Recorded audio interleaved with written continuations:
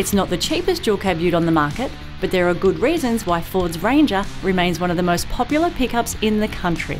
Priced just shy of $60,000, the up-spec Ranger XLT is powered by a 147 kilowatt and 470 newton meters, 3.2 litre, 5-cylinder engine that excels under most driving conditions. The 2.2-tonne ute is particularly impressive towing a big caravan, while our judges loved the way it handled a big load in the tray. A credit to Ford Australia, the Ranger is one of few utes that ride and handle well, loaded up or not. And the spacious and practical cabin plus a rear tub with 12-volt socket and 2 built-in lights is hard to beat. The electric assisted steering and forgiving ride also make it a front-runner for day-to-day driving duties.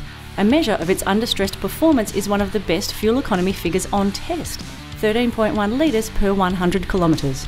The Ranger also scored points for its user-friendly Sync 3 infotainment system, dual-mode reversing camera and driving aids like radar cruise control that are unavailable on most of its rivals. But if we had to criticise, it would be for the penny-pinching cloth upholstery and manual seat adjustment in XLT grade, while some of the driver aids can be oversensitive in traffic. Ranked in the top 3 of all judging categories, with the exception of interior and cost of ownership, the Ranger was only narrowly pipped by the Amarok V6 for overall honours.